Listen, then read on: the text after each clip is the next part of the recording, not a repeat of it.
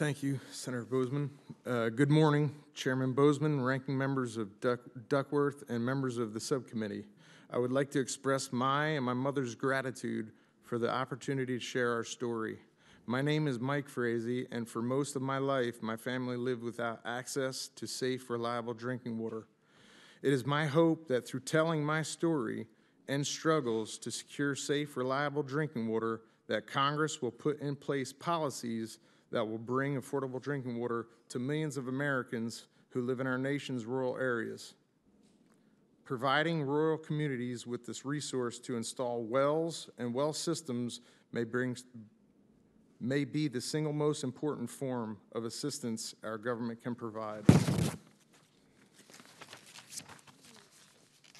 I live in rural northwest Arkansas, an area of great natural beauty, but where access to basic services like drinking water can be extremely difficult. Life without drinking water can be strenuous and stressful. You are constantly worried about how much water you have and how much water will be consumed in a simple day-to-day activities. In my part of the world, people drive every day thousands of miles a year to haul water from a coin-operated water machine to their homes. And if their water station is broke or there's bad weather conditions, you might have to go several days without water. Hauling water consumes many hours a week, plus tremendous wear and tear on vehicles, and has resulted in a number of deadly accidents. My dad, who is a disabled vet, spent much of his life hauling water to our home. My mother was constantly stressed out about how much water we had. Many people in our area, veterans, the disabled, single parents, are down on their luck, just trying to do right and survive. These folks can't go to a bank, ask for a loan to pay for a well. We do not have the opportunity to tap into city rural water systems. Many of my neighbors struggle to get water. We have single moms taking their children to haul water in buckets. One also worries about the quality of the water being hauled. The water station uses a sign that states, "We cannot ensure the quality of water." How awful is that? In 2014, our prayers for a reliable, affordable source of drinking water were answered.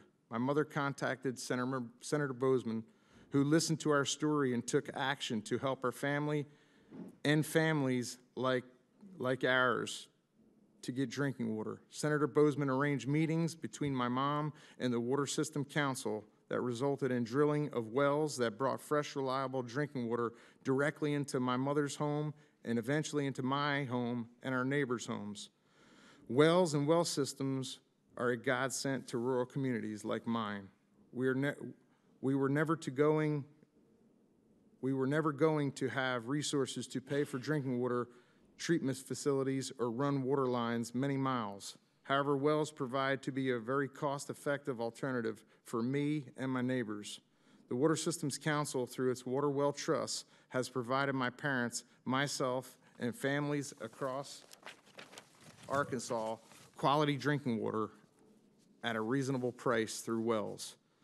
And last year, Senator Boozman worked with Senator Cardin, thank you, Senator Cardin, to have the Water Supply Cost Savings Act enacted into law. Legislation requiring the USDA and the EPA set up clearinghouses with information on the use of well systems to meet rural drinking water challenges. The Water Systems Council has proven that wells can reduce the cost, providing drinking water to many rural communities by over 75%. The 2011 EPA Needs Survey estimates the shortfall of drinking water funding for small communities at $64.5 billion. We've seen in Arkansas wells, they significantly reduce the cost of providing drinking water in many small rural communities, and Congress should do everything it can to promote the use of wells in these rural areas. I know firsthand the importance of safe, affordable drinking water, and wells are a part of that solution. Thanks again to Senator Boozman, Senator Cardin, for your work to bring the promise of wells and well systems to communities across rural America. I would now like to show you a brief video documenting the role that safe, affordable drinking water played in transforming the lives of my neighbors in Arkansas.